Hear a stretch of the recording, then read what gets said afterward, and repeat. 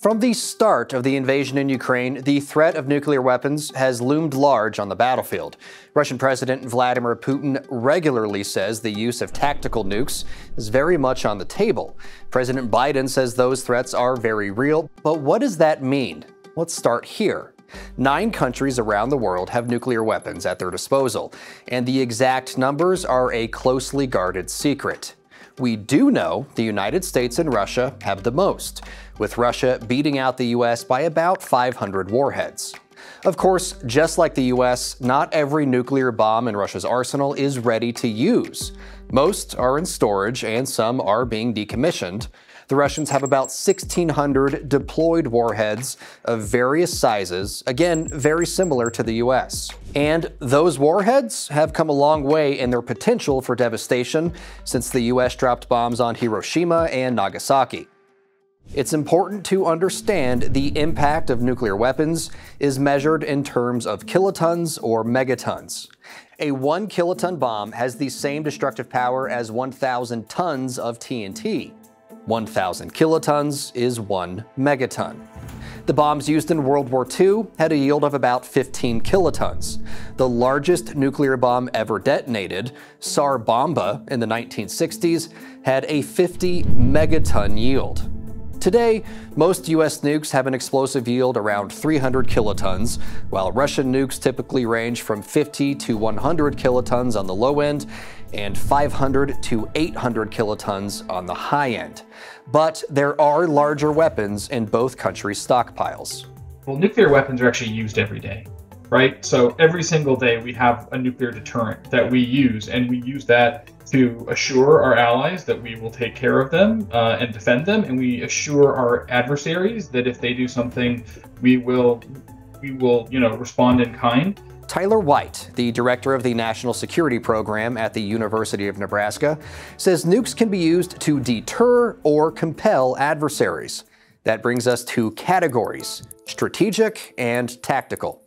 Strategic weapons are usually what we think of when it comes to nuclear warheads.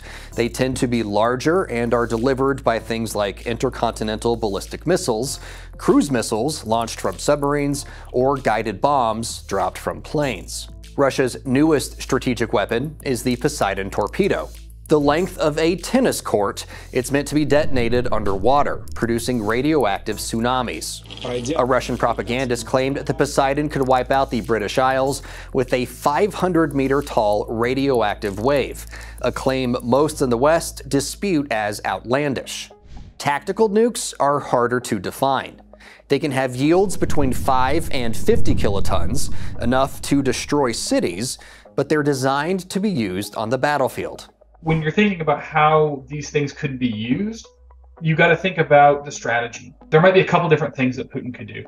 Thing number one is he could use it as a signaling device, right? So he could find a target like Snake Island or something like that and detonate a nuclear weapon there. He's not going to kill very many people, but he's going to demonstrate, hey, I just broke the nuclear taboo, and I'm willing to use these weapons. Your move, right? He could also use them on the battlefield to destroy formations, right? He could, try to wipe out a Ukrainian, offensive or something like that, and that would deal a significant military blow to the Ukrainians, but also, again, breaks the nuclear taboo. So that's how Putin might use nukes in Ukraine. As far as the why, well, if Russian troops continue facing setbacks on the battlefield and Putin is backed into a corner, the consensus is he may decide to launch a nuclear strike to stave off defeat and save himself from being thrown out of office.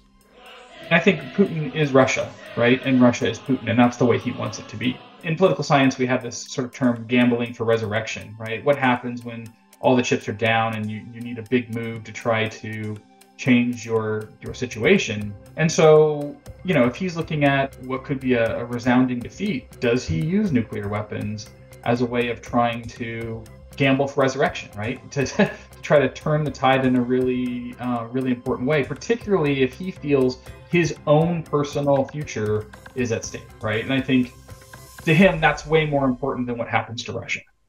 Most experts agree the odds of Putin using nukes in Ukraine are low, but they are not zero. It's why the U.S. and other Western allies have been so cautious in arming Ukraine, and while they'll continue to be. So what would happen if, God forbid, Putin were to authorize a nuclear strike in Ukraine or elsewhere? Well, it's likely the United States, as the military leader of NATO, already has several responses ready to go. However, the response would be dependent on how and where Russia attacked. We dive more into those topics in part 2 of this series. You can find that story and more unbiased, straight-fact reporting at san.com. Thanks for watching. In this time of media mistrust, Straight Arrow News is on a mission to bring you unbiased, fact-based reporting.